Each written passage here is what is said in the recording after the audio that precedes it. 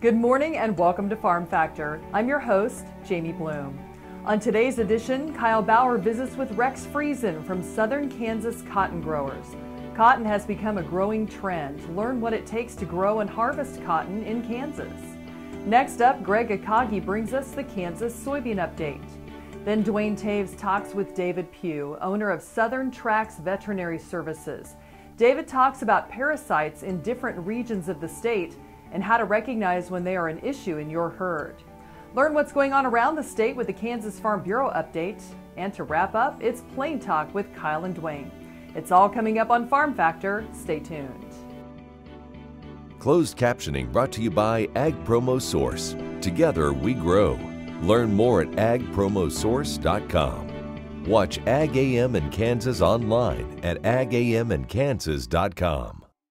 Kansas Corn reminds you that E15 fuel is the right choice for every kind of driver. For the car enthusiast, E15 has higher octane. For the thrifty driver, E15 is priced lower than regular unleaded. For the nature lover, E15 provides cleaner air. For the shopper who buys local, E15 has more ethanol from our Kansas corn farms. Choose E15 for a higher octane, lower price, cleaner American fuel. Message from the Kansas Corn Commission. Learn more at kscorn.com. Okay, looks like it's time for our tour. Welcome to the Fort Wallace Museum.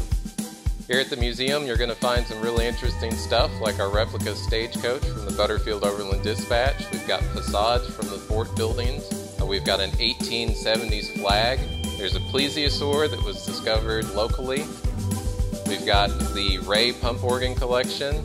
We're a little bitty place with a great big story, and we'd love to have you. Practical, profitable genetics. It's not just a slogan, but our expectation for every Dale Banks bull we market. They won't be a one-trait wonder, but they will offer optimum levels of the most predictable genetics in the industry today.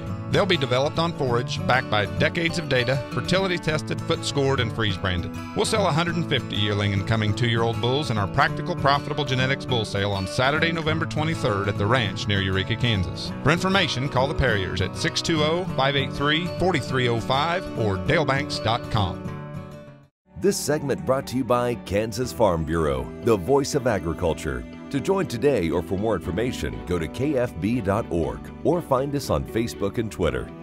Welcome to Farm Factor. Kyle Bauer is with Rex Friesen with Southern Kansas cotton growers. A lot of people don't think about Kansas as being a cotton state, but certainly over the last couple decades it's become a cotton state.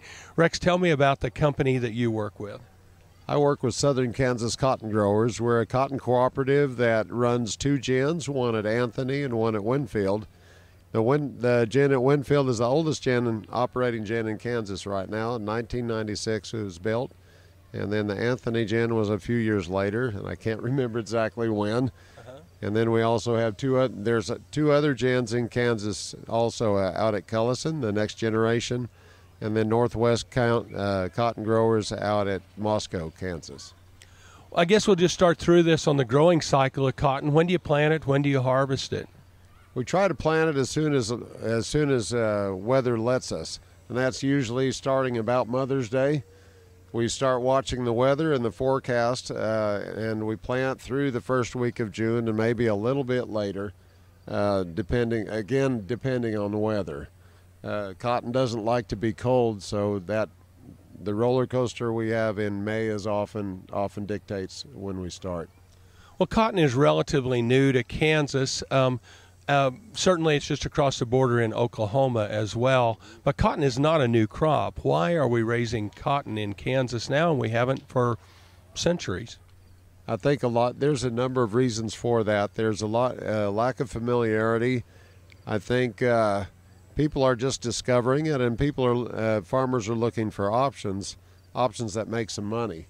And cotton has had a really good run with our yields and prices, so our growers are very happy with the returns that they've been getting lately. But truly, it's not a lot like raising grain. Besides the agronomic practices, you don't just raise cotton and haul it to town. There's a lot of infrastructure that has to be involved with cotton. That's correct. It's a lot more complicated in production.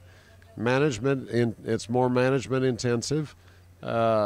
Harvesting, you need a special equipment for that. The harvesters are called strippers or pickers, and you can't use a combine for that. You need it to be harvested, you need it to be ginned before it's worth really much anything. So let's talk about the ginning process. That's who you work for. So after the farmer harvests it, what happens at the gin? Well, as the cotton is harvested in the field, the harvesters call in when fields are done and report how many bales or round bales they might have, modules or round bales. And then following that, we put them on the list of when we gin them. And when it's trucked and ginned. So we have it in an orderly fashion. We do our best to gin it in the order that it's called in. And when it's their turn, we have it at the gin, and we run it through the gin and gin it. But what happens in the ginning process that makes the cotton marketable? Well, we have to clean it. For one, there's often a lot of material, plant material in it. And the most important thing is we got to take the seeds out. And that's where it's a very unique process. And if you've heard the name Eli Whitney before, I like to tell kids, even when I give them demonstrations, that we have to take the lint out, separate the lint from the seeds before we can do anything with the lint. And following that, we package it in bales and prepare it for sale. So after you prepare it, what happens to it from there? Well, what normally happens is the gin or the bales are ginned and they're tagged with a unique number. Everyone is graded separately and uniquely, and the quality rises and falls on each individual bale. But those bales, they're sent to a warehouse facility in Liberal, and while the quality grades are determined, they're waiting there for that to be done. Once it's determined, then those grades are put in the computer, and every one of those bales then is ready for a sale to a textile mill wherever it may go. The ginning capacity or the milling capacity in the United States is only about 3 or 4 million bales, and we produce probably 20 to 22 million bales. The rest is all for export. Thanks, Kyle. Folks, come back after these messages for this week's Kansas Soybean Update. Kim Mannering with Hardy Insurance. Today we will talk about umbrella coverage. Did you know that if your cattle get out, you could be held liable for that? Call me. Let's have a discussion. 316-945-6733. Ag Promo Source is a unique group of marketing specialists with one mission: help your ag business grow. Each affiliate has their own area of expertise, and they work together to bring you advice, products, and services. To get started, visit agpromosource.com. Ag Promo Source. Together we grow. I had this horse. It was a good horse, except for when the wind was blowing above 30 miles an hour. Wind was blowing about 35, 40, and I saddled him up, rode him out to the end of the lane, and I thought, well, he's doing pretty good. And about 6 jumps later, I was laying on the ground and thinking, boy, my shoulder sure hurt. I kept waiting, and it didn't get better, and so I went to an orthopedic surgeon, and that showed that I had torn rotator cuff. And said, well, we'll have to do surgery. I thought, I farm and ranch by myself. This is not going to work out very well. I'd been sleeping in my recliner for about 2.5 years because it hurt too much to sleep in bed on my side. I'd heard about Kansas Regenerative Medicine Center on the radio. Gotten down there at 8 o'clock in the morning, and by 11:30 the procedure was all over. They just took some fat out of my side here and spun that down for about 45 minutes and then injected it in my shoulders, and I was on my way. It's something you don't hear about, but I thought it was worth a try, and I'm really pleased. It's really worked out well for me. This segment brought to you by the Kansas Soybean Commission, the Soybean Checkoff. Progress powered by Kansas farmers. Welcome back to Farm Factor and the Kansas Soybean Update. This is the Kansas Soybean Update. It's brought to you by the Kansas Soybean Commission. The Soybean Checkoff, progress powered by Kansas farmers. Timothy Venverlo, Vice President of Sustainability Strategy with the United Soybean Board, joins us. Tim, a new study commissioned by the United Soybean Board revealed the lack of access to broadband in rural areas and how big of a toll it takes on American farmers and the economy. Over 60% of the U.S. farmers do not have adequate connectivity, and ag represents about $133 billion to the U.S. GDP. When these farmers do not have access to the kind of technology that helps improve their performance, it is not only impacting our food supply, but also our GDP. What were some of the other significant findings that you found in the study? The study found that 78% do not have another viable internet provider option, so that goes right to cost and performance.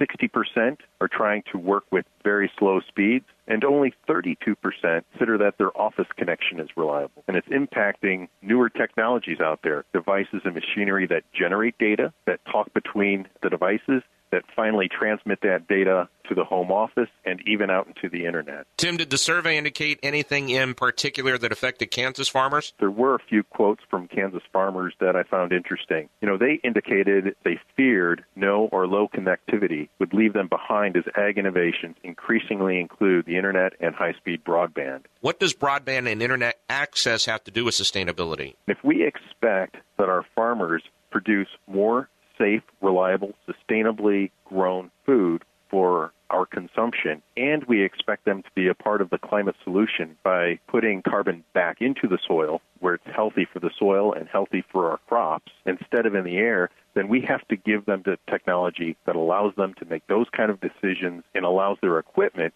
to participate in that high-speed exchange of information and data. Tim, how do you summarize this study as a whole? Basically, what we're talking about in this issue is an infrastructure problem or issue. These are highways. These are data highways. And farmers need access to these data highways and data roads. And they also want to create data, use data, and share data that helps and supports a very safe and reliable production of sustainably sourced soybeans in the case of the United Soybean Board. Again, produced not only for domestic purposes, but for food purposes all over the world. That was Timothy Venverlo, Vice President of Sustainability Strategy with the United Soybean Board, who joins us on the Kansas Soybean Update. It's brought to you by the Kansas Soybean Commission. The Soybean Checkoff, progress powered by Kansas farmers. Learn more at kansassoybeans.org. For Kansas Soybeans, I'm Greg Akagi.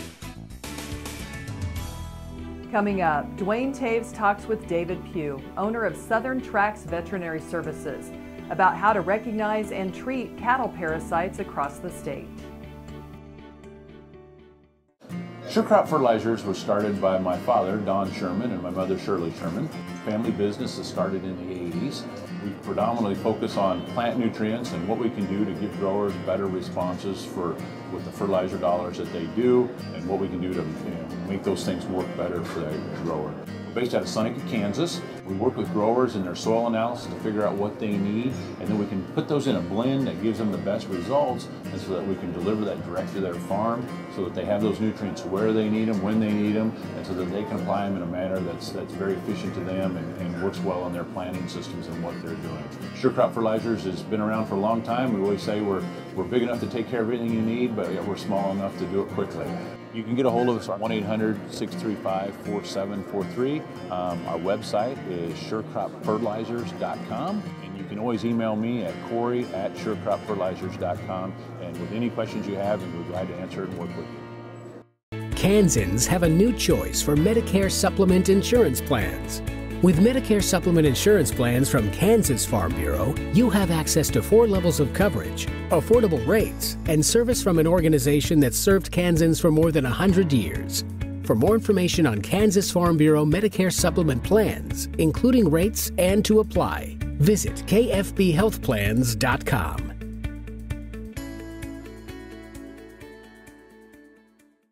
This segment brought to you by Sure Crop. Liquid crop nutrition delivered right to your farm. We're back. Now Duane is with David Pugh, owner of Southern Traxx Veterinary Services. Duane Toews joining you once again on Ag AM in Kansas, and a chance to catch up with David Pugh with Southern Traxx out of Alabama. David, we think about internal parasites in beef cattle in particular at this particular conference that we happen to attend. Really, they are a profit robber, but you don't see it because it's not visible. Well, parasitism in Alabama is ubiquitous everywhere. Here in Kansas, the diseases everywhere, enteroparasitic diseases, are local. They're like politics. And so parts of this state, you're going to have very, very few parasite problems. And other parts, you have a lot of problems. In adult cows, it's the one that people talked about for years was Ostratagia. It's still there. More of a problem in certain areas. But in young calves, we have used really, really good dewormers for a really long time. You know, we've had Ivermectin since late 70s. And parasites literally adapt, improvise, and overcome. They figure out how to beat the dewormer. So the more often you deworm, the more likely you are to see problems. And in our younger calves don't have good immunity yet, or have not accrued the immunity to Haemococcus or Ostratagia. Haemococcus or Cupira. Those two parasites are really robbers of potential growth and feed efficiency in animals that are inappropriately dewormed. Is that fair? So talk about a little bit of how we avoid those situations where we have some of those parasites that are developing resistance. What does a producer do to try to evade that problem? Well, one is don't just deworm unless you have if you don't have a problem, you would minimize your deworming. Even in the Southeast, we recommend in adult cows not deworming cattle on a 1 to 9 body condition score if they're over 4 years of age and over 5 condition score. We don't recommend deworming them unless they got ear in them. If they got a little Brahma in them, they're going to have parasite problems because they're genetically superior for external parasites, but inferior for internal parasites. And so we're going to recommend not deworming everybody, but just the one in need. So lower than 5 body condition score on anything over 4 years of age need to be dewormed. All calves up to probably a year and a half, sometimes 2 years of old, should be dewormed. And it depends on once a year or twice a year. And I would get something that would control specifically Haemococcus and Ostratagia. And right now, where I live in Alabama, and I would bet a Coca-Cola is similar here, although less of a problem here, that's going to be a white wormer. And you've got 3 choices there. You've got Panicure Safeguard, Valbasin, which is made by Zoetis, and Synatic. And those are real similar dewormers. Those will control most of the time those 2 parasites in younger calves. And then the other one of the macrocytic lactones, there's 2 sides to that family. And I think a lot of companies argue about it, but you go to real parasitologists and they're going to say, no, there's 2 sides. There's an abamectin side and an avermectin side. And the avermectin side right now, where I live, has poor efficacy against Cupira and Haemococcus. So we're going to pick somebody on the abamectin side. And right now that's Sidectin. And so epinectin, Dectamax, and ivermectin are less good choices for young calf deworming where I live. We're talking about the situation, a lot of humidity, a lot of wet grass. We had more of that this year in Kansas than we've ever had with the kind of moisture and rainfall that we had early on and in pasture settings. Likely has set some of those calves up for a fairly high incidence of infection. Yeah. Well, a couple ways you could check is to do fecal flotations. Another is you go with body condition score and just deworm. But most of my calves in scenarios where we've had humidity and good grass growth and some temperatures that are conducive for parasitism, I'm going to deworm all my young weanling calves. I'm going to pick something again that would control those 2 specific parasites. And I'd work closely with my local veterinarian. I'd work closely with my diagnostic lab. I got a great diagnostic lab system here in Kansas, at Kansas State, and a phenomenal one. And you got good parasitologists. And so I'd work with all those people and the Cooperative Extension Service, Dr. Topoff, who I've met. Those people together, he's free. And those people together build me a program and try to aim my dewormer that is effective against the parasites that would cause the most weight loss and poor gain in younger animals. I'd aim my dewormer at that. In other words, I wouldn't just carte blanche use a cheap dewormer. I wouldn't base my deworm program because of price, because that doesn't make sense. You want to get something that will meet the deworm, that will meet the parasite and kill him dead. You don't want to live in harmony with him. I want to kill them all if I can, and that's the way I work. All right, thanks to David Pugh joining us here on Ag AM in Kansas. Jamie, we'll send it back to you. Thanks, Duane. Come back after the break for this week's Kansas Farm Bureau update. Kim Mannering with Hardy Insurance. Today we will talk about umbrella coverage. Did you know that if your cattle get out, you could be held liable for that? Call me. Let's have a discussion. 316-945-6733. What if U.S. soybean meal were more than a commodity? If seed companies and the soybean checkoff built a better variety? That future is here. The time is now. To meet end-user demands, the soybean checkoff is investing in the compositional quality of soybeans, including meal. A message from the Kansas Soybean Commission, the Soybean Checkoff, progress powered by Kansas farmers. This segment brought to you by Kansas Farm Bureau, the voice of agriculture. To join today or for more information, go to kfb.org or find us on Facebook and Twitter. Welcome back to Farm Factor and the Kansas Farm Bureau update.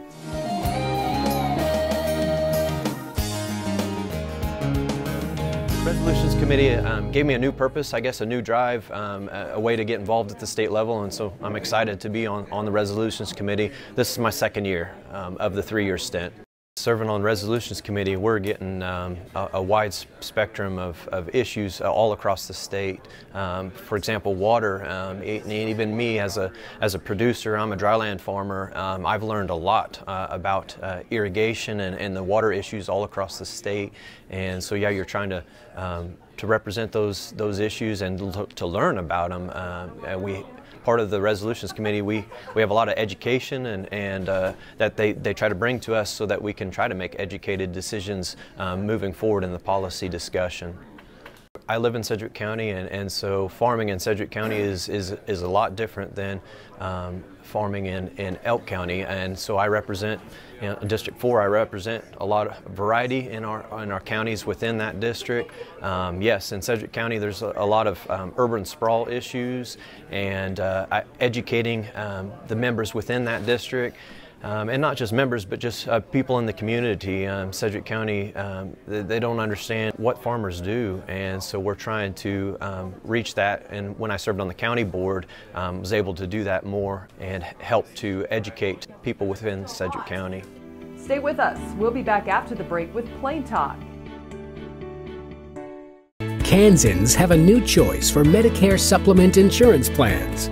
With Medicare supplement insurance plans from Kansas Farm Bureau, you have access to 4 levels of coverage, affordable rates, and service from an organization that's served Kansans for more than 100 years. For more information on Kansas Farm Bureau Medicare supplement plans, including rates and to apply, visit kfbhealthplans.com. This segment brought to you by Santa Fe Trail Meats in Overbrook. Let us help feed your family. Welcome back. Now let's see what Kyle and Duane are up to on Plain Talk.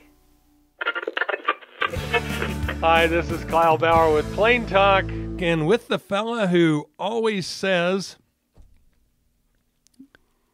speak your mind and ride a fast horse. Well, you always say it, but it's like I never listen to you. Yeah. Speak your mind and ride a fast horse, Duane Toews.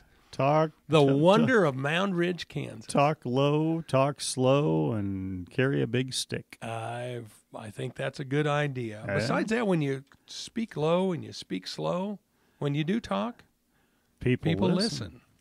Yeah, it's not like us radio people who talk constantly. They're just babbling on. You don't have to be E.F. Hutton. You can be just an average person. Average person. Talk low, talk slow, and people will listen. They'll either listen or they'll wonder whether or not your brain's in first gear. Yeah, or they won't, and then you can say, I told you so. Speaking That's of like brains, go ahead. Your fact or fiction question of the day. Ants outweigh humans on the earth. Fact or fiction? You know, I have heard that. I cannot believe. Wait a minute. I think it's maybe insects. Ants. Yeah, I think it's insects. I'm going with fiction. That says it's true. There's more ants by pounds, weight. Biomass, weight. Do you believe ants. that? Well, there's lots of ants in lots of places, but there's lots of people in lots of places too. Yeah, and just think how many ants it would take to make up a person. Although, have you seen some of those where they'll find an ant colony and they'll pour molten aluminum down it? Yeah. Which that, for the ant, that ain't such a good deal. Well, no, it's not it's not hard at all because they send them an eviction notice. Oh, they put a little note out there's front. There's a legal notice that they have, and they send them and they say, we're going to be doing this on this date. 2 weeks. Yeah, better be out of here. Moved out. So and then everything's fine. Okay. So with a name like Bauer, I'm of German descent. Yeah. Okay, and there's about 320 million people in the United States. All right. Okay, what are the number of people that claim a German descent in the United States? Oh, because we're coming through Oktoberfest. Big sauerkraut ball season. Wait, time out. And so what? Sauerkraut balls? You've never had sauerkraut balls? No. Well, you're German. I claim to be half. Well, the other half's Irish. Well, actually, I'm only half too. But the German side's the fun side. But it's always been more prominent. Yeah, exactly. No, you've never had sauerkraut balls? I have not. Well, I don't know how many of these sauerkraut a number of ways, but never in a ball. Well, you mix it with a little bit of ground meat and a sauce, which I assume is probably mushroom soup. Mix them all up, make a little ball, and then you bread it and deep fry it. Really? Yeah. You got to be careful when you bite into that, though. A little warm on the inside? It can be hot. Huh. Yeah, and you know how... I feel so cheated. Well, maybe I'll run into somebody that makes those Well, sometime. do you eat sauerkraut at all? Yes. Okay, well, you could make your own.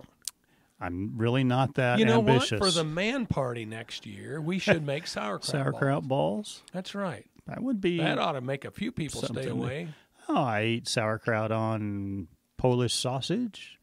Eat sauerkraut just loose with ring sausage in it. Yeah. Oh, I do too. I'm eat sauerkraut whenever I remember to buy it. Have you ever made sauerkraut? I guarantee you my wife will not buy it. Have you made it? My mom used to make turnip kraut. Oh, really? Which was the same way as sauerkraut, only, she'd shred up the turnips this time of year and put it in the big crock in the basement with the brine over it. Put a plate on top of it, as I recall. We had a wooden cover, but we'll keep talking. And then it sets down there and rots for a while. Pretty much. And when it's done rotting, then you take it out. Drain it off and eat it. My, isn't that tasty? Isn't that something? Thanks for joining us. I'm your host, Jamie Bloom, and I hope you enjoyed today's show. See you next week on Farm Factor.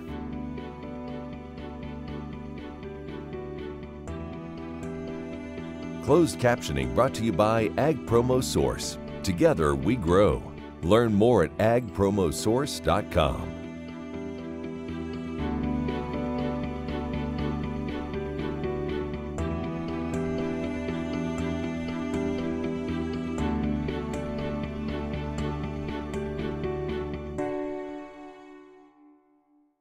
Practical, profitable genetics. It's not just a slogan, but our expectation for every Dale Banks bull we market. They won't be a one-trait wonder, but they will offer optimum levels of the most predictable genetics in the industry today. They'll be developed on forage, backed by decades of data, fertility tested, foot scored, and freeze branded. We'll sell 150 yearling and coming 2-year-old bulls in our Practical, Profitable Genetics bull sale on Saturday, November 23rd at the ranch near Eureka, Kansas. For information, call the Perriers at 620-583-4305 or dalebanks.com.